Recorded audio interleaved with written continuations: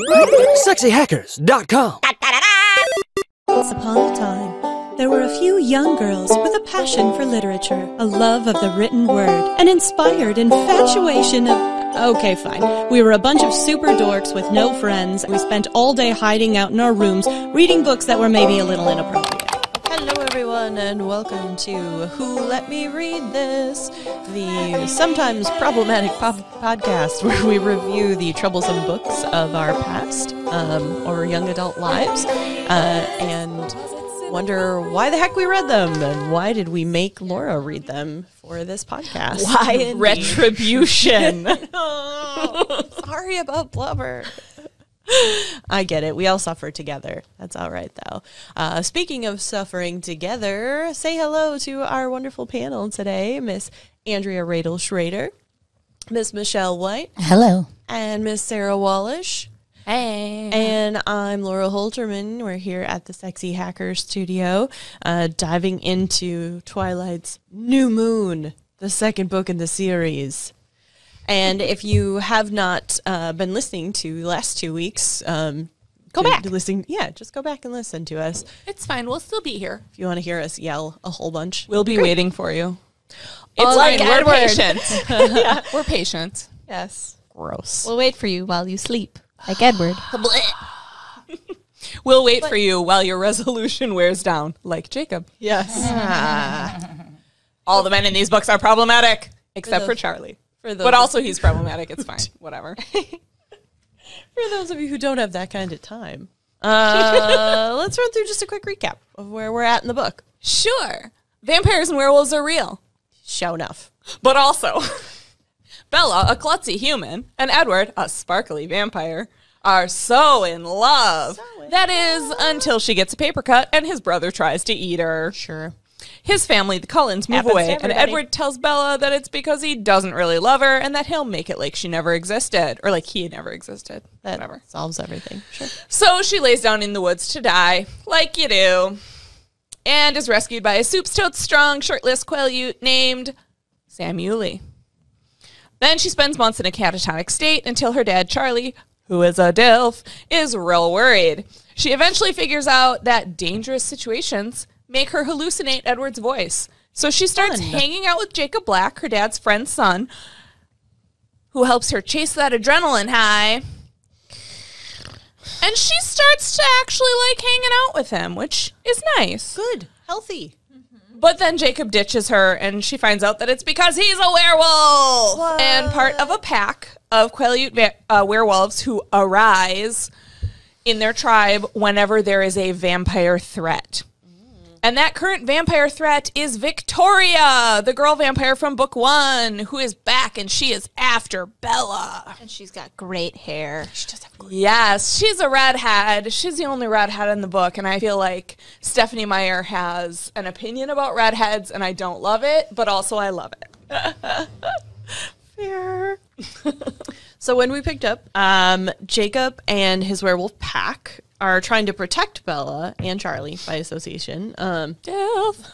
I love Charlie. I love Charlie. It's fine. Listen, if the worst... I feel the way about Charlie the way that Michelle feels about the dad in My St. Audrina. And, like, let's be real. The worst that Charlie does is he's a little incognizant of his daughter's mental health situation, which sounds about right for real life. And he lets her do all the housework, which I don't love. And he can't cook, which isn't great, but by the values of all of the men in these books, still number one. Okay. Yeah, he's a regular prince. So Jacob and the pack are protecting them. Charlie is also out looking for this pack of huge animals, these like super bears that have been seen in the woods and that everyone seems to think are eating the hikers. Yes. My favorite sci-fi movie. Yeah. Super bears. Super bears. Oh, we'll have a script ready in a few weeks. Perfect.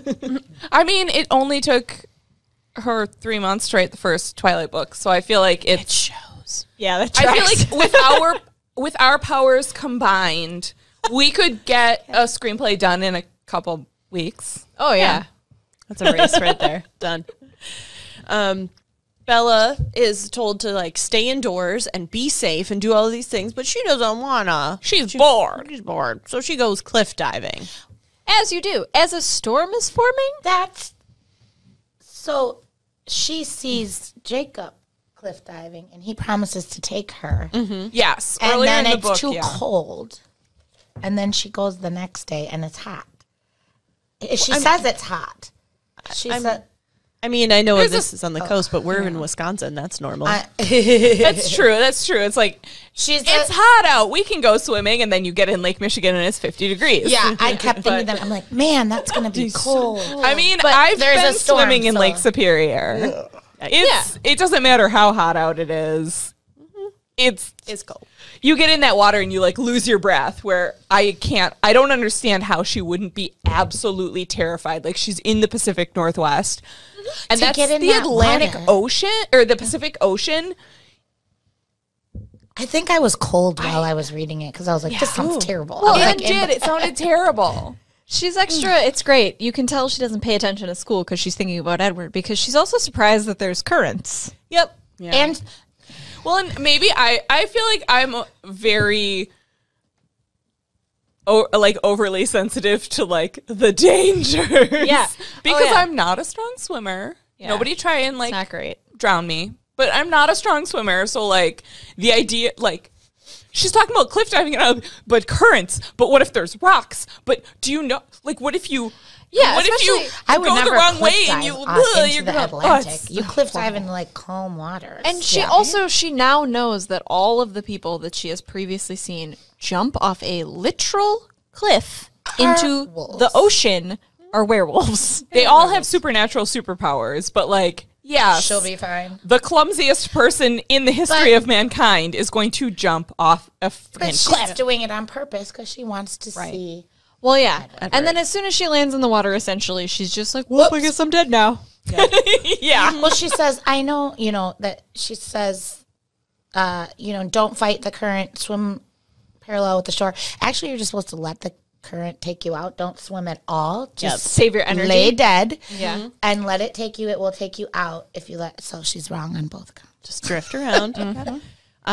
We also get some hints in this that once she's in the water, that Victoria's also in she the sees water. like fiery hair. It's Ariel. Yep.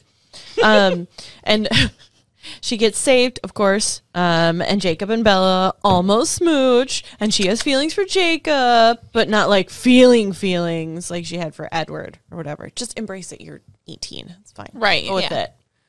Like, you're 18, you don't have to have feelings for everybody you kiss. Just like kiss them. Yep. It's good. You do if you're Mormon. That's true. That's true. She did.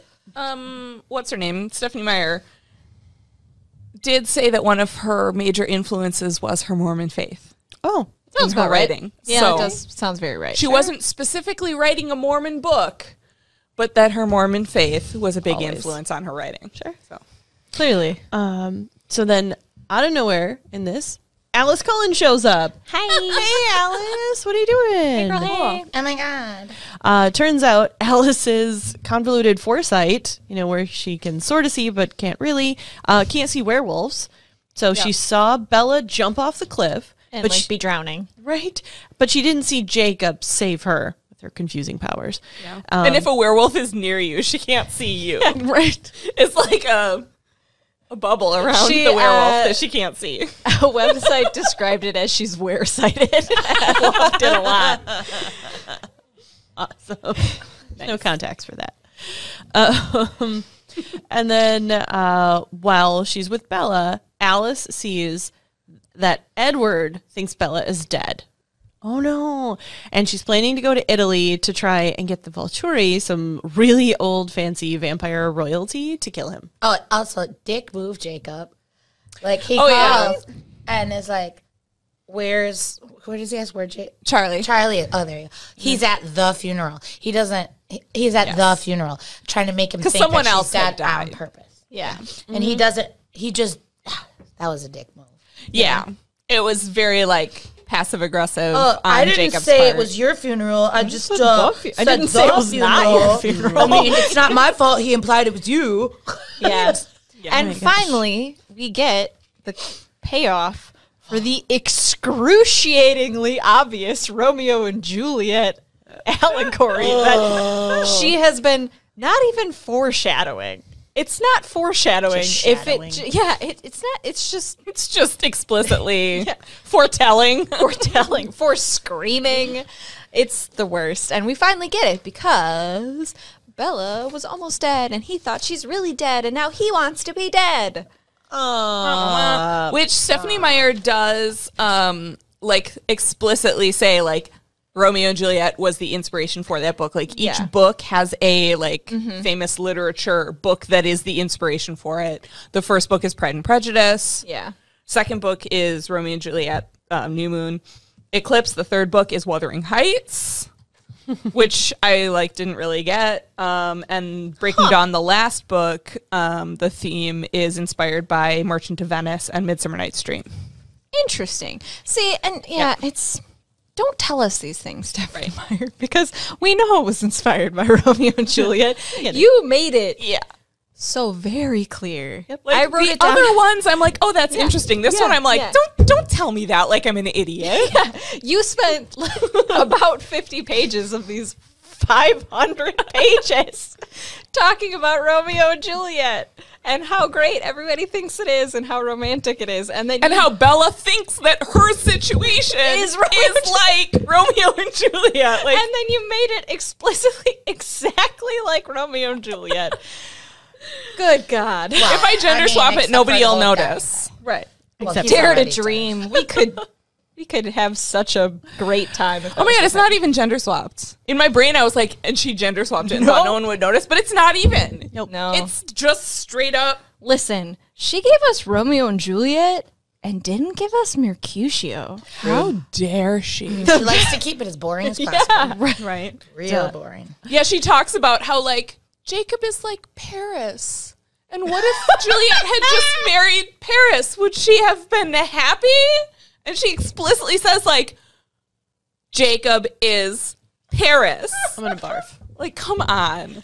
Also, anybody references Paris, and I immediately conjure up Paul Rudd. Paul Rudd. I would have picked Paul Rudd. Listen, and I'm like, Jacob is no Paris. Paul Rudd.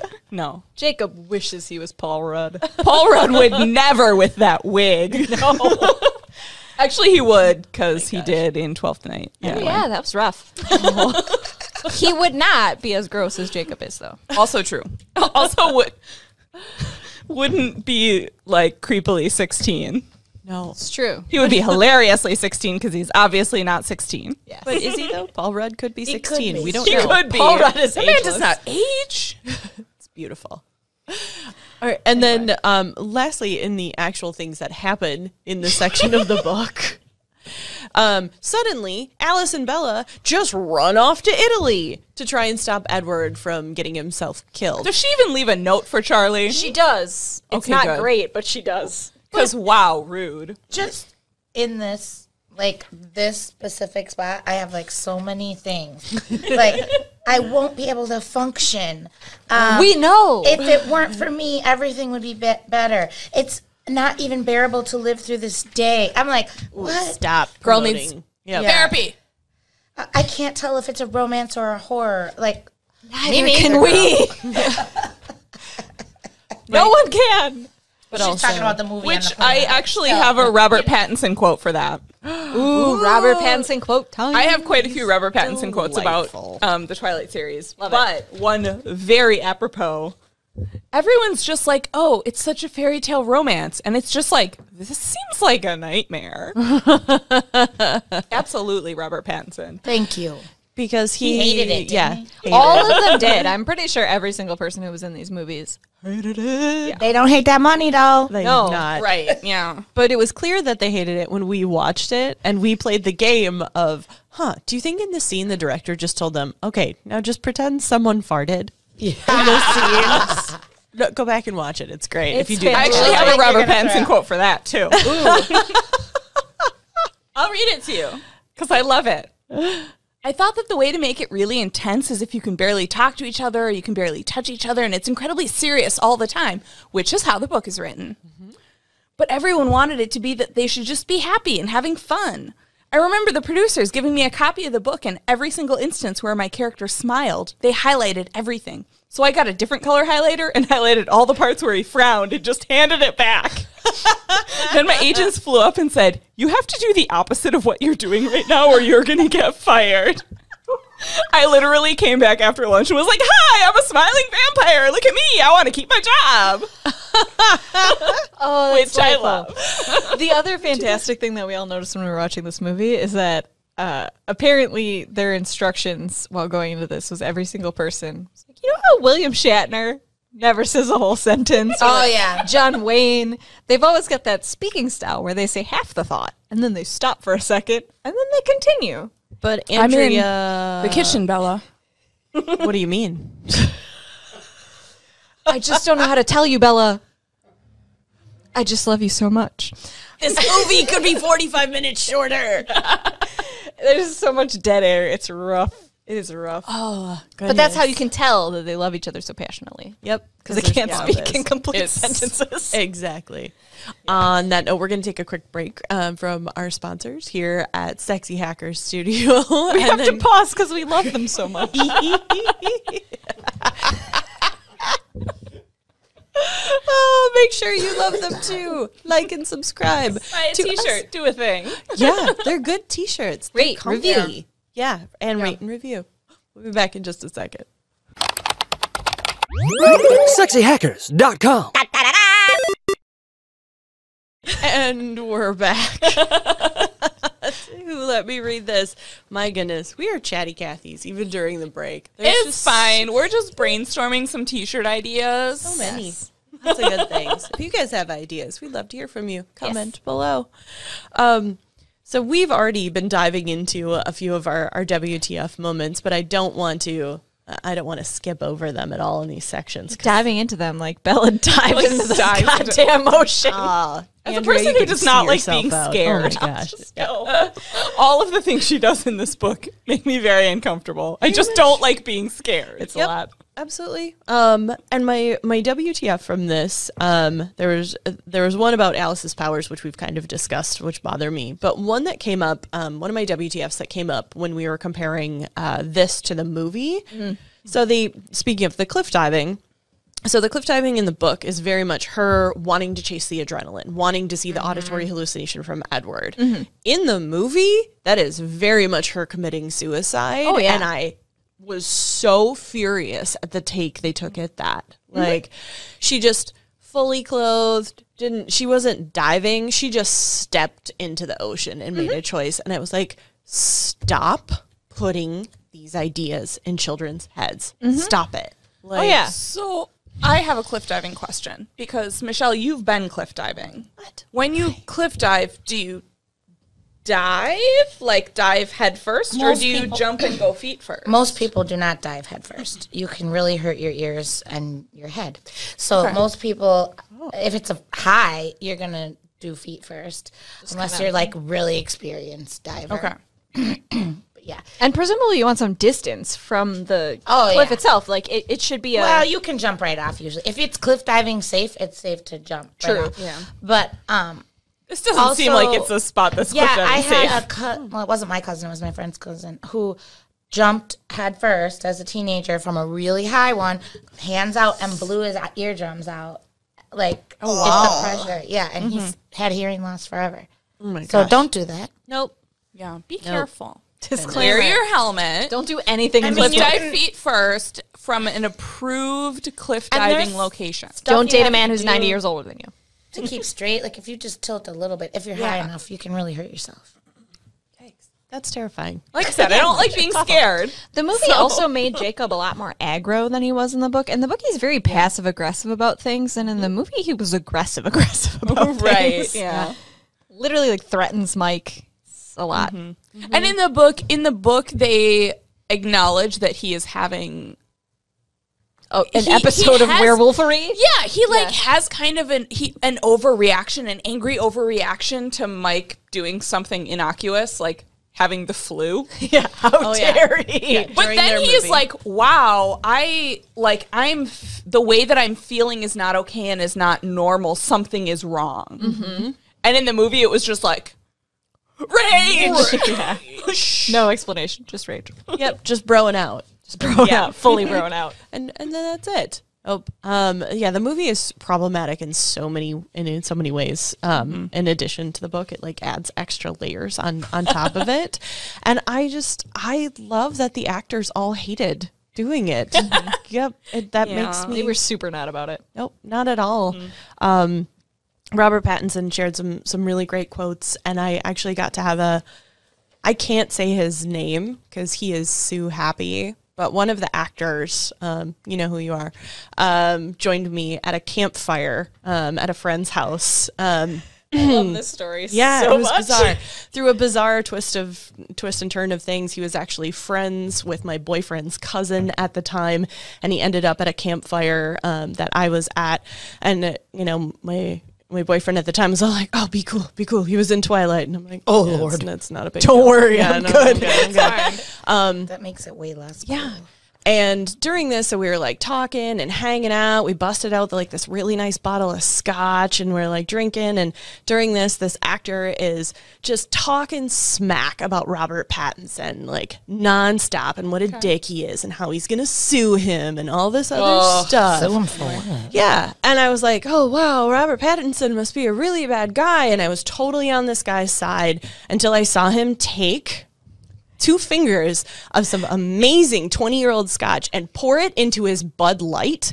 And I was so mad. I was like, what? And he's like, oh, it's better this way. It's like the chaser's right in it. And I'm like, Ew! I have no respect for you. How Brother of the Cullen dare family. you? Exactly. So it was, yep. It was a very aggressive cast towards each other. They did not Seems like each other. Yeah, They there was a lot fought. of tension. Yep. Yeah. But Robert Pattinson had some much more delightful, fun things to say. Yes. you I've wanna collected share? some quotes. So here is one. When you read the Twilight series, it's like saying, Edward Cullen is so beautiful, I creamed myself. I mean, every line is like that. He's the most ridiculous person who's so amazing at everything. I think a lot of actors tried to play that aspect. I just couldn't do it. And the more I read the script, the more I hated this guy. So that's how I played him, as a manic depressive who hates himself. Plus, he's a 108-year-old virgin, so there's clearly some issues there.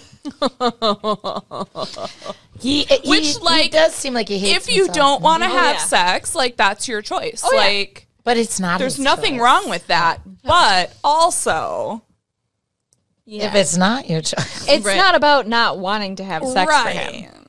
Yeah, it's about his soul. Also, a little short one. I had to do a lot of physical training and stuff, but I didn't do it. Like, apparently, Robert Pattinson was supposed to bulk up for Edward, and he was like, "Nah, it's fine." I'm good. He really did almost lose his job, didn't he?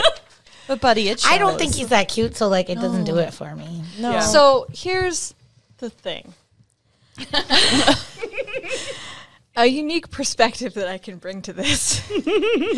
I worked at Blockbuster when these movies came out. Oh. I'm so excited to hear the I story. was privy to the sheer batshit insanity that the men, and some cases not even men, boys in these movies inspired in both teenagers and fully grown adult humans. Oh, yeah. People lost their shit over this. We had a documentary about Robert Pattinson. That was like an unauthorized documentary that was literally just clips of him from public sources. Somebody strung together. Oh, and the days released- before YouTube. Yeah, released on DVD. And it was stolen 3 times. We got 3 different copies of this damn thing. Additionally, my favorite, I think, the best summary of the just ravenous fandom that these movies inspired. A fully grown adult woman came into our Blockbuster and wanted me to tell her about every movie that Robert Pattinson had ever done, which was really none at that I was point. about to say, Twilight and Twilight 2. She was real mad that those were the only options. She wanted more of Robert Pattinson, which, hey, you do you. Mom. Hopefully not, because she followed that up with, he's just so beautiful. I want to rape him. No, ma'am. No. Ma'am. Which I don't feel like this is a controversial statement at all. Is not okay No. to say about anyone. No. Ever. No. Particularly not to a stranger. Anyways, so I'm showing her the Robert Pattinson movies we have, which is none. And trying to think of people who maybe look like Robert Pattinson. How kind of you. Yeah. Have you considered? Like, I don't know. Here's something like really young Kevin Costner. Maybe? Yeah, I think I don't know. I went like baby Ed Norton. Like, I don't know. Yeah, sure. And she confided in me that she actually really thought that boy who plays Jacob is real good looking too, but she can't think about him like that because she knows he's not 18. No, that doesn't change it. I hate it so much, you guys. Which I feel like is this. I mean, there is a parallel there with every almost 18-year-old woman in every film ever. You know, Emma Watson in Harry Potter movies where there were like countdown clocks to when she was 18. Oh yeah, absolutely. And, like, Poor Jacob Lautner or Taylor Lautner. Taylor Lautner, yeah. Yeah. Sorry, just blending them right together. who, by the way, nobody sue me. I don't know. Always a good practice. Also found on the internet because I did the bare minimum of research about this book. When the movie came out, the studio ? Like released a bunch of weird stuff about how he's actually like part Native American on his great grandma's side. Oh, which may or may not have been true at all. About right. And it was like weird dodgy stuff about trying to be like, oh, but actually he's part Native American, so it's okay that we're no. casting this random dude in a bad wig. Appropriating the culture to Right, him. yeah, like it was there was like weird but it's okay. It's not blackface, I swear. Yeah. I know. Man. We just made his skin dark. Yeah. It's rough. So that's fun. Yeah. But also Graham Greene is in the movie version of New Moon, who is fantastic. Mm-hmm. He has a very small role. He's the guy who dies in the woods after he sees a vampire. Oh, yeah. Right, yeah. Yep. Mm-hmm. Womp womp. Just little delightful roles. Yeah. Wonderful character actor. But going back to actually the woman who freaked out and the inappropriate reaction to this leads me to kind of our discussion on what age we were when we read these and how it really impacted all of us. So who read these when they first came out on this table? I read them when the earliest movies were ages? out. Yeah, Okay. I read them when the movies were out because I had a friend that insisted that I just didn't understand because I didn't read the books. And so I was like, wanna bet? And then I read the books. I feel like So she's these maybe were not your first friend anymore. published. The New Moon was first published in 2006. I think I probably read these about 2009. Yeah, that's so probably while right the around the movies same were time, out, my roommate at the time, Jules, was like, "You need to read these books," and I was like, But do I? I mean, I think I had seen the first movie, and I was like, "Do I really though?" For anybody out there, But if you're she wondering gave if me you her read these copies, and I books, read you do them. not. So I read the first book, and I read New Moon, and I was so angry at New Moon that I didn't read the other two books. That I was like, "I'm done. I hate it. No more." And so I never read the other if you books, read but I did watch any all of the them, movies. read Eclipse. All right, fair enough. So how old were you guys then in that time? Math? 24, maybe Ish. I feel like I was an adult, but my brain wasn't fully formed yet. Yeah. I was in that same range. It was like early that count for 20s, right now? mid-20s. Yeah. Like your brain finishes developing when you're like 25-ish. And so like I knew that it wasn't okay, but like my brain was still like, but maybe it's not. Maybe it's okay. Mm-hmm. Yeah, it was a particularly wild journey for me as someone who had my 7th grade English teacher lend me the entire set of the Vampire Chronicles. Nice. And I had to get a signed permission slip from my parents. And then I had to explain why one of the blurbs was from Playboy. But it was weird to read that as an actual teenager and then read these as an adult because they're like the inverse of each other. It was a journey. It was interesting coming from a background of having read a lot of vampire fiction, Vampire Chronicles, and several other series. And this is a very for all the shit it gets for the sparkly vampires and all that, it is certainly a very unique take on the vampire lore. It's not a great one, But it's a take. for my personal taste, as Sarah said. But it is unique. It's interesting. It's got some different things to say about that mythos. That could have been good.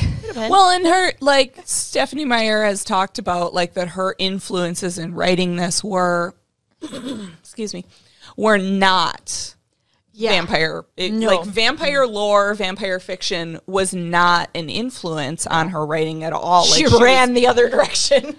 she's talked a lot about, like, being influenced by Shakespeare and Jane Austen, and I'm like, oh, honey.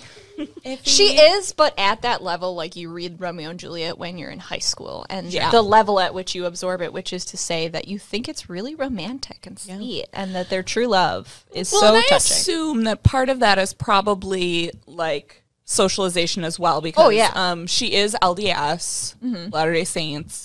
She is Mormon. She went to Brigham Young University, which has a really great theater department, by the way.